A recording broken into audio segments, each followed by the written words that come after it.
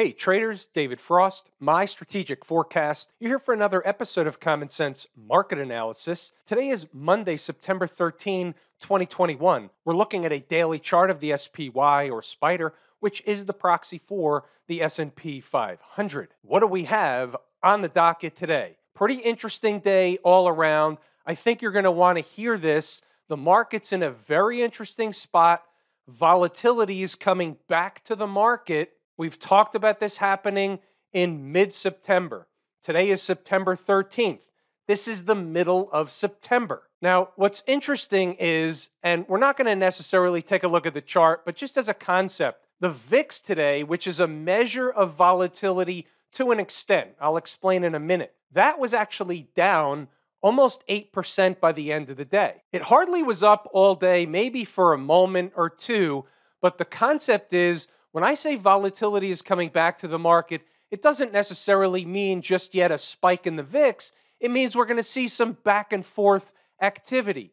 We talked about the fact that this week is quadruple witching options expiration. We're also into an important area. There's 3 lines on the chart. We're going to get to those later. Don't let them confuse you. We're still just talking daily chart stuff. This is a continuation from the weekend video. So on Friday, they closed pretty much close to that 445.14 number. Well, guess what? Today, they spiked through it and they bounced up away back up north, which is interesting nonetheless. We're going to talk more about that in a moment. First, let's wrap up the daily chart. Let's look at it from a big picture perspective. Again, ignore the lines. Just look at the candles. Look at the structure of the daily chart. So a couple of things take place. We talked about them being on time. So they're on time. They tested an important spot. They're doing the same thing they've done a few previous times. They top out, they have a pullback, and then they make a new high. Well, we don't know if they're going to make a new high, but we know that they topped out. They had a pullback. They were on time. They came into an important spot, and now they bounced at the end of the day today. They're still below the 20-period moving average. That's still, technically speaking, a tough spot for the market to be in. But again, the 20 isn't necessarily the end-all, be-all. They've been back and forth through it.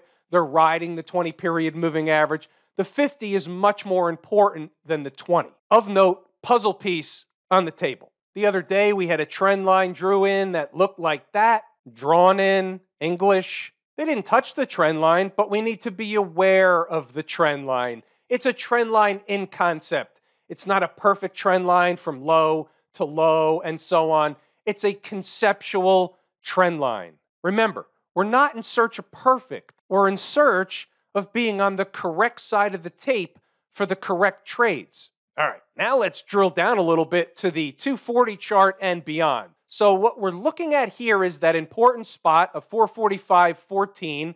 That was this breakup candle. That was the low. And guess what? They came into the low the last 3 days in a row, essentially. And guess what? They came close to the low on Friday. They spiked that number today and bounced back up away from it. And by the way, take notice of where they closed today. Again, no accidents or coincidences. You don't see it on this chart. You'll see it on another chart, but you'll notice the line at 446.58. They closed at 446.56, 2 pennies below. Quite interesting. The daily chart close is a different type of settlement. This is the intraday close. What you'll notice is on the 240-minute chart, they did not, and I repeat, did not close a 240-minute candle below an important number, 445.14. That's important in and of itself. Write that down on a sticky note. What about the 120-minute chart? Same routine. They have not closed any 120-minute candle below 445.14. That's an equally important spot on this chart as it is on the 240 chart. Same breakup candle low. If they do close below that number, that's a different outlook. That's a different setup. That's a different structure on the chart altogether. Testing important spots is what they do. They run tests. Why? Because the market is headed to a destination. Today, The destination was around the test of 445.14. It was a successful test today. Can they gap below it tomorrow? Of course they can. We don't know whether they will or they won't. Today, it was a successful test. That's the way we look at the market. What about a 180-minute chart? Who looks at that? I do. Guess what? No close below. I was just double checking other time frames. Nice tail on the 180. How about the hourly chart? Remember that 446.58, that's this line here? That was a gap. And guess what? They did not close above or back above that spot. They made an attempt at the end of the day. It's an hourly number. It's an important spot. A recapture of that spot is an important development for the bull case.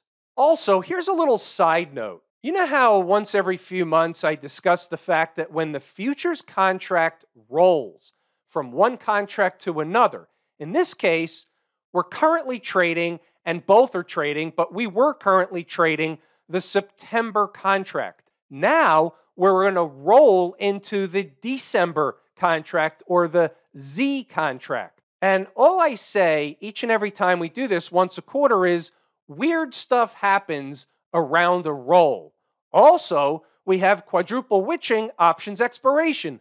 So you have a mini stack around weird stuff. And oh, by the way, we still have this shenanigan tail candle from last Friday. We're pretty far away. They went in the other direction, but nevertheless, it's still on the chart. What's it doing there? Of note, not sure that in and of itself is a puzzle piece, but it's kind of in the box, not necessarily on the table. It's in the box top. Now, as for Inside the Numbers, I made a separate video for Inside the Numbers today. We had a little bit of a bonanza from an SPY trading perspective. So what I'm going to do in this video is splice that in. It's the normal stuff. There were no stocks on the move today that hit their price targets, so don't worry about that. And then we'll be back to talk about the other stuff on the other side. We're going to show you how not only did we catch low of day today and the reasons why, but we're going to go over other trades that all happened within the first 90 minutes of the trading day. Who's this for? It's for two primary groups of people. A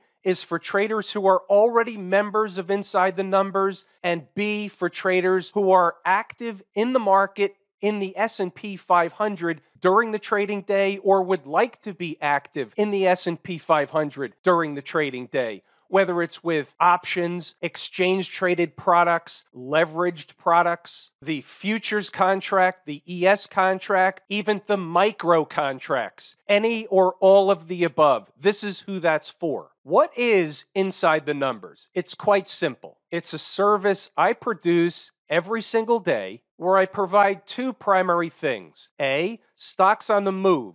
Stocks that are moving in the pre-market that we can identify that zone. What is that zone? They're headed to a destination. One of two things is going to happen. They're either going to have a reaction in the other direction or they're going to hang out for a cup of coffee. The second thing Inside the Numbers is for S&P 500 traders. As such, I provide commentary that starts long before the opening bell and extends through about 90 minutes of the morning session and then into the afternoon if it's an active day. To get the full and complete concept, let's go over what happened from before the opening bell through the morning session so that you have an idea of whether or not Inside the Numbers is something that you would like to take advantage of. I'll give you a clue in advance. Traders of Inside the Numbers had several trades today. It was what we call a bonanza. It's a Monday morning. We're waking up to a snapback from the market being down pretty hard on the previous Friday. We want to get the lay of the land. Is it a dead cat bounce? Will it turn out to be something more? The pre-market commentary is to set the table so that we can show up in uniform, ready to go. I'm referencing back information from the weekend video in this particular case. This is where the whole thing ties together. The videos every night, Lazy E-mini Trader, and Inside the Numbers.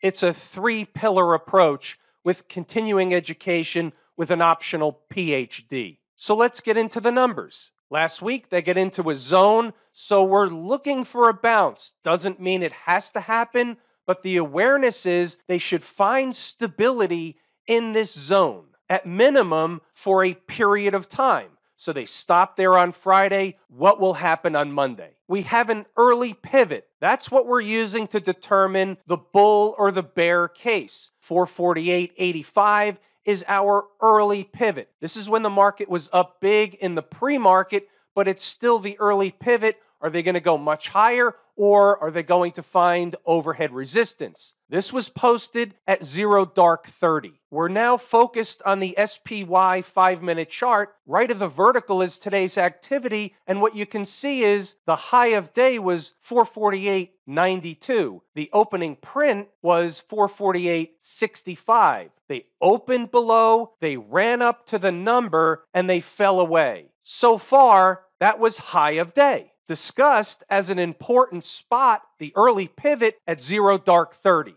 Let's put 1 in the column for the good guys. Opening above does some stuff. We don't have to worry about it. You just saw they didn't do that. We have stuff above as a just in case. We want to get the lay of the land. We need to know both sides of the tape early in the morning. That's part of the pregame routine. Now let's go see what happened as we start to get closer to the opening bell. They got stronger leading up into the open. So the thought process is buying begets buying. FOMO sets in. Then comes panic buying. We'll let them go at the open. We don't want to chase them. We want to get the lay of the land before uncovering the opportunity that lies within. This is about a mindset showing up in the morning. As we get closer to the opening bell, 9:21, food for thought. The comments about panic buying. We'll see how high they pushed this morning, but the concept has them putting in a morning pivot high. Once they do, we'll see a pullback, failure, or otherwise.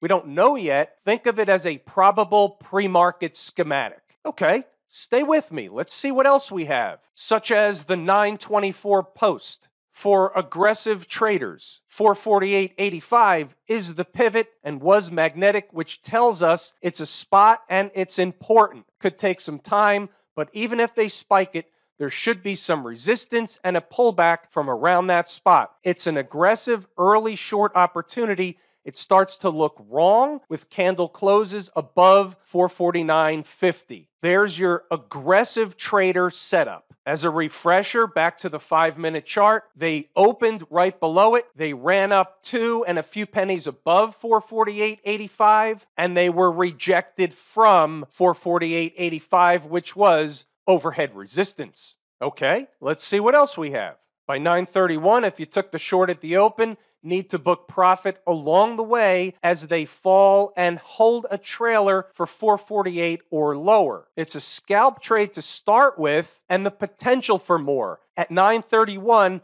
you don't know that the market's going to collapse all the way down. They were very strong in the pre-market, so you start with the norm, what normally happens most of the time. By 9:34, traders who were short should have booked profit by now, and it was, in fact, a nice trade. We're expecting some back and forth. Let's see what else we have. For me, by 9:36, the short was over at 448. I was completely content within the first 5-6 minutes of the trading day, first 5-6 minutes of the week to book a nice, easy profit. It's a great way to start the week, even if you leave some opportunity on the table. There's another trade around the corner, such as 9:38. If they get to and below 447, I would buy it. 447, give or take, is support. Back to the 5-minute chart. This line here is 447. This candle was the low, 446.77.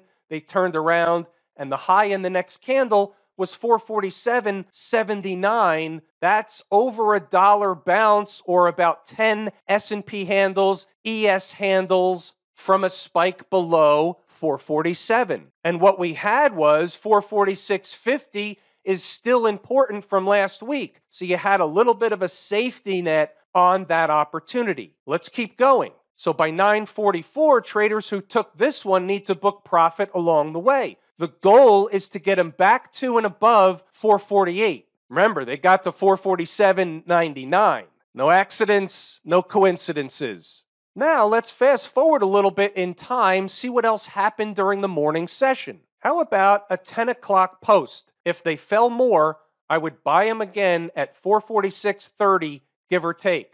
Never know. If they're willing to give it, I'm willing to take it. Same scalp trade routine. For this one, you have to go to a 1 minute chart to see it. 446.30 is this line here. This candle low, 446.21. Couple of minutes later, the high was 446.91. Just a scalp trade, but the concept of the numbers work nonetheless. The next thing we'll look at is the 10-10 post. Next important spot is 455.50. Candle closes below can be a problem for the bulls. So at this point, what I'm saying is I'm not doing anything. I'm keeping the profits in the pocket. They gave a number of quick trades this morning. We want to wait for the ideal setup. I'm watching. By 10:17, how about a just-in-caser? This is an area we've been discussing in the videos every night. 445.14, and therefore, if they drop them to that spot, there would be a test administered, meaning under normal garden variety conditions, they're not going to just blow right on through. Here's a 15-minute chart, same vertical. 445.14 is that number. The low of day was not a lot lower than that. It was a spike of it. They got below it. They snapped back. Low of day, 444.87. They ran a retest, and they're trying to recover. It's a look at a combination of what we discuss each and every night and then how it unfolds during the trading day for Inside the Number members. So that was a chunk of the morning commentary. Hope you get the point. Hope you want to come over and try out Inside the Numbers. Thanks for tuning in. I'm David Frost, my strategic forecast, and this was a snapshot of Inside the Numbers and how it works together with everything else we're doing in the three-pillar approach. I appreciate all the members of Inside the Numbers who work very, very hard each and every day. This is a business, and we treat it as such. What about Camp IWM today? Well, this is very interesting, and this should come as no surprise to anybody. Couple of things with Camp IWM. They were also on time, but into an interesting area. So while the SPY was running a test of a very important spot, the IWM is also running a test of a very important spot. What was that spot? How about this breakup candle low, 220.57? We've talked about this. What was low today? 220.25, and then what do? Here's a shorter duration chart. 220.57, they rip back up in the other direction after running a test of what? You got it. The same stuff happens over and over and over again, which is why this is designed as a learning opportunity. So here's what we look at from this point forward in the IWM. Do they stay above that spot and continue to rally up? Therefore, we would have had somewhat of a stack. I don't know about a full stack, but it's a pretty good stack. You have moving averages, you have a breakup candle low, you're on time, and I guess I'm going to call it a full stack. So we should get a further bounce to the upside in the IWM under normal garden variety conditions. Look what happened on Friday. They closed slightly below those moving averages. We talked about it in the weekend video. Today they spike everything and snap back in the other direction. They need to get back above the 100-period moving average to really complete and get follow through to the upside. If they can get above this particular high here, 225.29, they'll have more room in the northern direction. What about the folks down at the transportation department? Here's something interesting. They were really not down today. They were positive to flat most or all of the day. They are my second favorite market leading indicator. IWM is number one. They are my favorite canary in the coal mine. Why were they up all day when everything else was down? Were they telling us it was a phony decline and they were going to bounce eventually after running said tests? The trick, trap, fool, and frustrate crew are the test admins. They're still hovering above the 200 period moving average. That's not necessarily good support, but remember, it's an all the same market scenario. If you're going to get a bounce further up north in the S&P 500 and the IWM, it's likely the transports are going to come along for the ride. What about the folks out in Silicon Valley? Q people. Not so great at the end of the day for Q people. Finished basically flat on the day. We'll just call it a rounding error. They're still hovering around that important spot, 376.50. They did run a test and bounce off of its 20-period moving average. We'll need to see follow through for the bull case tomorrow. If not, it could be a tell on the other side. Remember, we're the umpire calling balls and strikes. We look at each chart independent of one another, and then we come out with an ultimate conclusion in the end. Not a great day in the end for the Q people. The financials, on the other hand, were up over 1% today. That is a pretty good day. They're still stuck under the 20-period moving average. But again, if we get follow through in these markets, it'll likely pop above there or at least run into it tomorrow. Net, there's really nothing going on in the XLF. They're in somewhat of a no man's land scenario.